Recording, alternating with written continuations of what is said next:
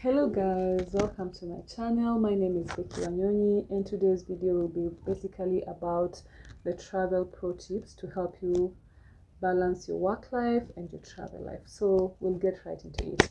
The first thing that you need to be aware of, you need to begin at home. If you live in a city, you can actually you can be intentional about first visiting the attraction sites that are close proximity to you before you even think about going far and beyond.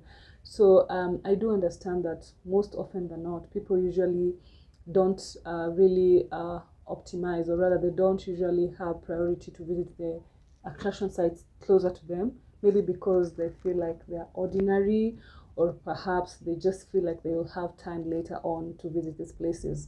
But if you're a travel enthusiast who wants to feed your passion, you can actually take advantage of those places that are in close proximity to you, and you start with them.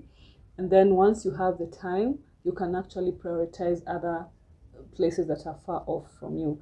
And the only thing, you can start this by maybe having a list of the must-see destinations that you're very excited about, and then once you get an opportunity, you can hit off and start with those high priority destination areas. Yes, the second point is ensure that you take short day and weekend trips to places nearby you. So you can make the most of your weekends by actually prioritizing, or rather scheduling your weekends in such a way that you optimize them to visit places nearby. They can be by road or even flight if it's like within a 1 day or 2 day time frame.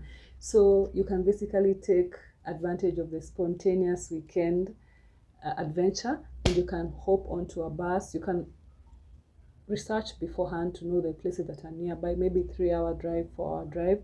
Make sure that you go on a Friday afternoon, and you can spare some time on Saturday and Sunday to explore, and then you come back on Sunday right before Monday rolls by, and at the end of the day you will have explored without really waiting for the vacay or your time day off to actually take advantage of going away. You can also take advantage of the long weekends, maybe if there's a holiday that falls on a Monday or a Friday, and then you can plan your trips around this, because at least you'll have enough time for travel and exploration. So guys, the third tip will be plan your vacation days better by making a list of the national holidays, the bank holidays, and your paid time off. Be very deliberate about your vacation days, planning your vacation days along these holidays so that you can maximize on your time off. So how can you do this? You can actually have a master list of all the holidays, of all the weekends, and then you can make sure that your paid time off falls along this time so that you can be able to have a long time when you're vacating. And this mostly happens for those who are full-time employed and you just want to make the most of your vacations. You can ensure that you have a master list of the holidays, ensure that you take your time off, and this will also help you when you're planning for maybe trips in advance, and you just need to know when I should book this flight, when I should roll out this itinerary. And also it will keep you pumped on the activities that you're looking forward to do, and it will also save you costs. Things like flight tickets and hotel bookings, when you book them prior to actually going there, it usually saves costs because you can take advantage of discounts of prior bookings. Yes, and that takes us to point number 4. Make the most of your work trips. If you're fortunate enough to be in a job where you have occasional local and international travels, please make sure that you take advantage of this opportunity to travel and to explore the cities that you're in. And you can do this by maybe checking in or traveling a day or two before your work trip at your own expense, and ensuring that you just tour the city, or you can even extend by a day or two at your own expense and ensure that you tour the city around.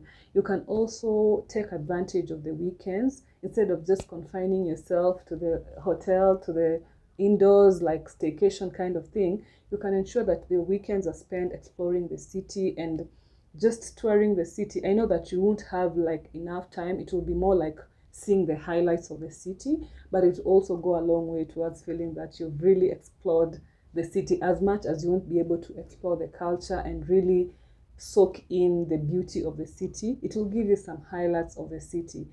Also, another strategy will be, you can even, for instance, if you have a visa to a country and you have like a 12-month visa, you're working on a project, you can ensure that you optimize to maybe work for 11 months, and then the 1 month you can ensure that you can set it aside for your work, your vacation and traveling and exploration and adventure.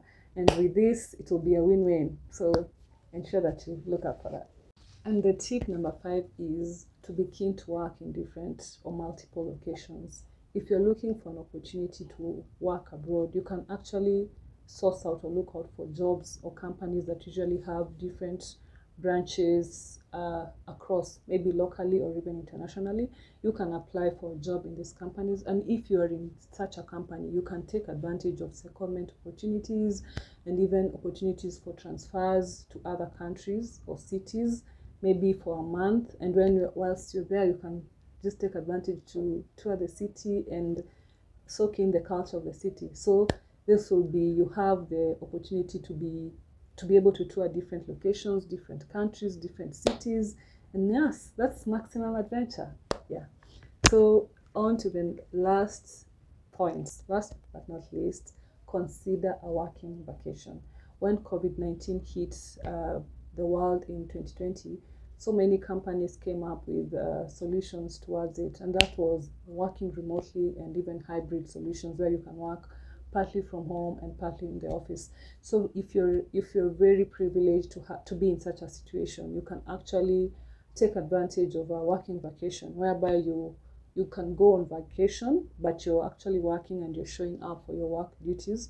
And so it's a win-win because you're working remotely. Maybe you're in an island, you're in Zanzibar, you're in Lamu, but you're also delivering on your work tasks. By the end of the day, maybe if it's a weekend or a holiday or in the evenings, you can take advantage and tour the city and explore. So yeah, so thank you so much, guys, for sticking by till the end. And I hope you find these tips very helpful and insightful. Be sure to stay by and tune in for more tips in future. I plan to have a series of travel tips, relocation hacks, life hacks, anything around tips that can help you. So look out for more. Thank you.